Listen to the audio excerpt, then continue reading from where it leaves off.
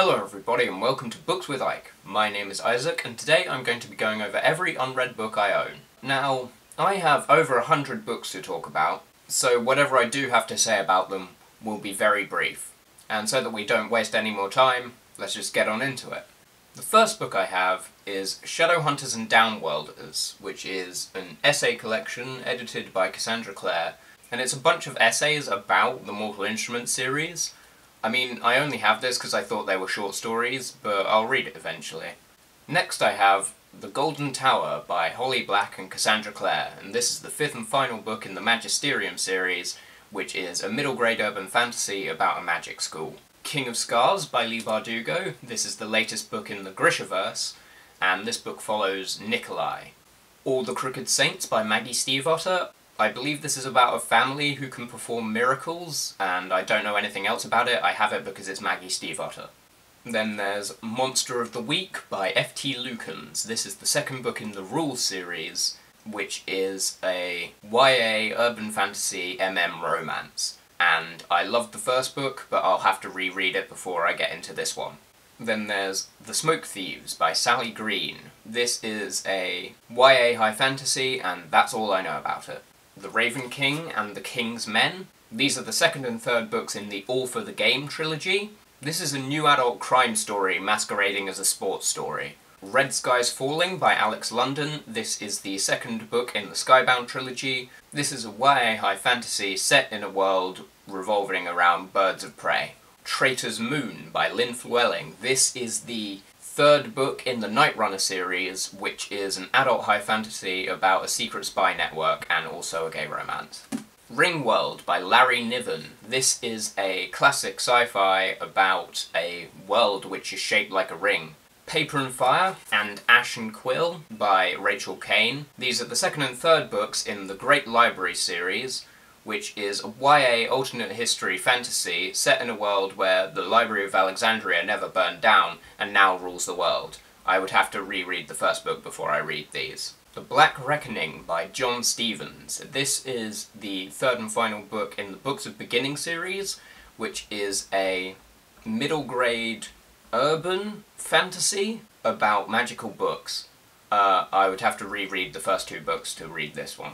The Ask and the Answer and Monsters of Men by Patrick Ness. This is the second and third books in the Chaos Walking trilogy, which is a YA sci-fi about human colonists of an alien world who can hear each other's thoughts. I would have to reread the first book before I read these. Also by Patrick Ness, I have The Rest of Us Just Live Here. This is a YA urban fantasy about normal people in a fantasy world. And More Than This, which is a weird fantasy story about a boy who dies and then wakes up in a strange afterlife. Ink Spell and Ink Death by Cornelia Funke. This is the second and third books in the Inkworld trilogy, and that is a middle grade fantasy about people who can read characters out of books. And Ink Spell is actually the first book in this series I ever read, but I never finished it, and I remember nothing about it, so I would have to reread the first book first. Lair of Dreams, Before the Devil Breaks You, and The King of Crows by Libba Bray. These are the last three books in the Diviners series, which is a YA Prohibition-era supernatural horror, and I intend to read these very soon. The Hanged Man by K.D. Edwards. This is the second book in the Tarot sequence, which is an adult urban fantasy about Atlanteans who are named after tarot cards. Days of Blood and Starlight and Dreams of Gods and Monsters by Laini Taylor. These are the second and third books in the Daughter of Smoke and Bone trilogy, which is a YA urban fantasy-ish story about chimera and angels. Strange the Dreamer by Laini Taylor. This is a YA high fantasy about a lost mythical city. The Lies of Loch Lamora by Scott Lynch. This is an adult high fantasy about a gang of religious thieves. Strange Fortune by Josh Lanyon. This is a adult high fantasy and also an MM romance, and that's all I know about it. The Gentleman's Guide to Vice and Virtue by Mackenzie Lee. This is a YA historical MM romance about a noble heir going on a European adventure. The Fifth Season by N.K. Jemisin. This is an adult fantasy. I have no idea what it's about, I just know that it's very highly regarded. The Merciful Crow by Margaret Owen. This is a YA high fantasy set in a world with a caste system based on different sorts of birds, and there is a deadly plague going around. I Hope You Get This Message by Faranaz Rishi. This is a YA sci-fi about people sorting out their problems in the wake of an alien apocalypse. Call Me By Your Name by Andre Asserman. This is an adult historical romance set in 80s Italy. The Chimes by Anna Smale or Small. This is a adult urban fantasy set in a London dominated by a musical instrument that destroys memories. Ace of Shades by Amanda Foody, YA gangster fantasy. More Happy Than Not by Adam Silvera. This is a YA contemporary-ish, sci-fi-ish thing set in a world where you can delete memories, and the main character is gay, and that's all I know about it. And then They Both Die at the End by Adam Silvera. This is exactly what it sounds like. This is a YA romance about two boys who meet on the day they're both going to die.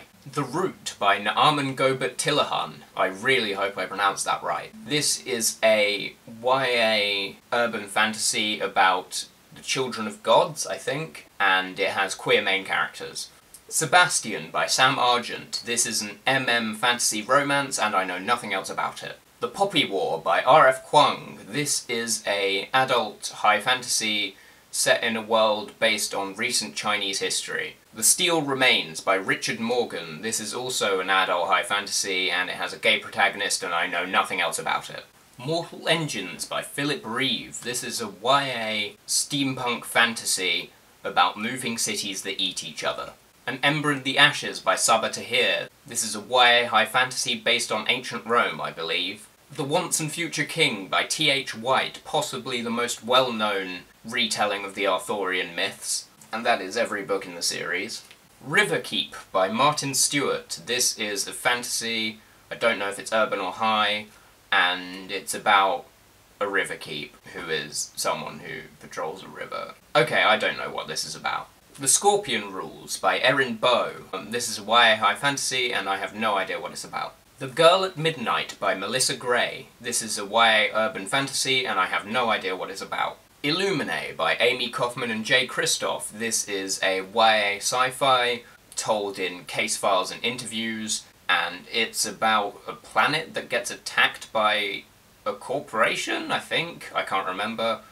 The Black Tides of Heaven by J.Y. Yang. This is the first book in the Tenserate series, which is a high fantasy based on some part of East Asia, I'm not sure which, and I believe the main characters are non-binary. The Fire Within by Chris DeLacy. This is a middle grade fantasy about little statues of dragons that come alive.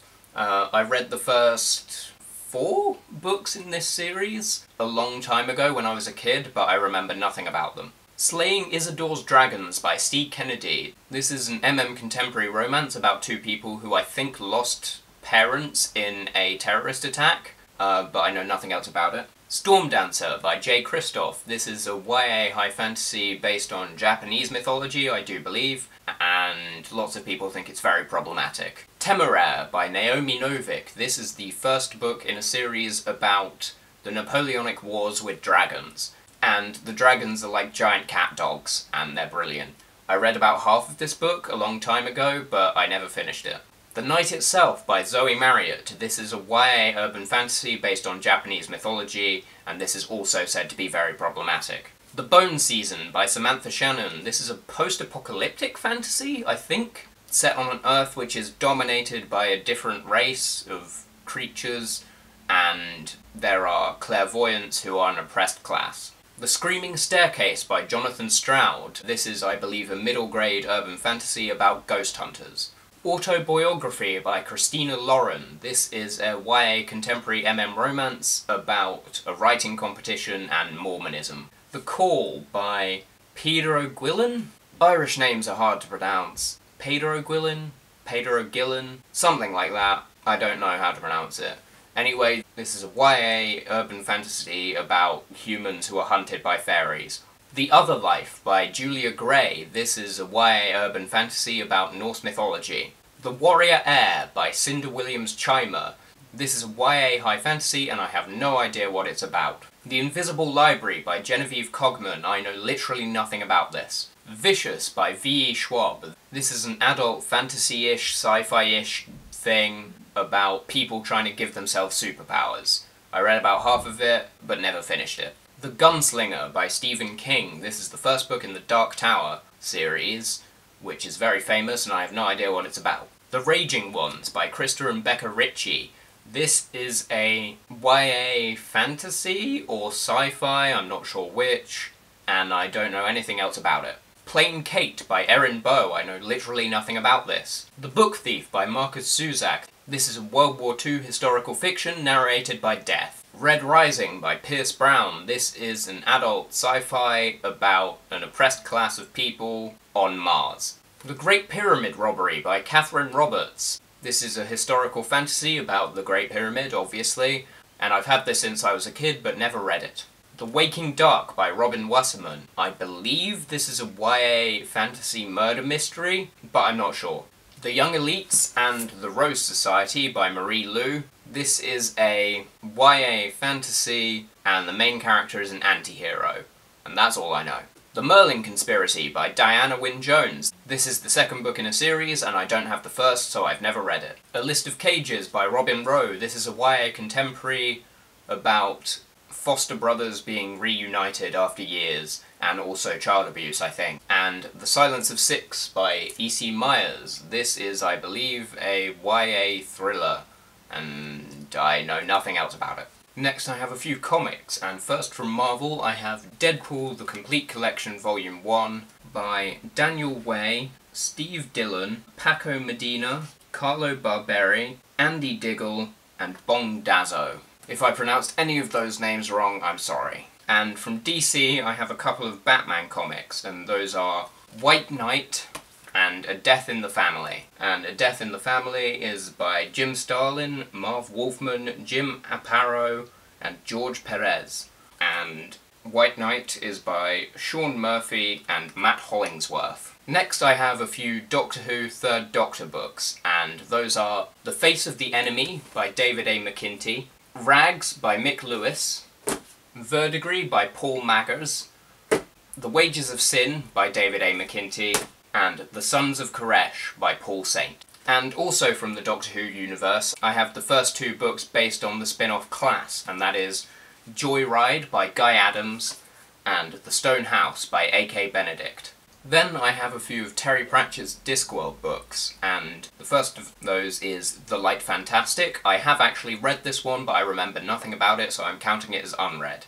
And I also have Equal Rights, Sorcery, Weird Sisters, Pyramids, Witches Abroad, and Thief of Time. I also have his sci-fi novel, Strata.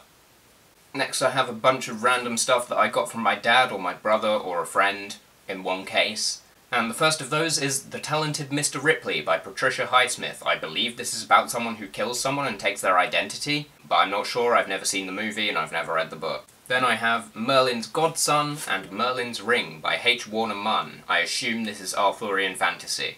The Citadel of Fear by Francis Stevens. I have no idea what this is about. And The Third Policeman by Flann O'Brien, and I also have no idea what this is about. And then I have some Sherlock Holmes by Sir Arthur Conan Doyle. And I have The Complete Long Stories, which is A Study in Scarlet, The Sign of Four, The Valley of Fear, and The Hound of the Baskervilles. And I have The Adventures and Memoirs.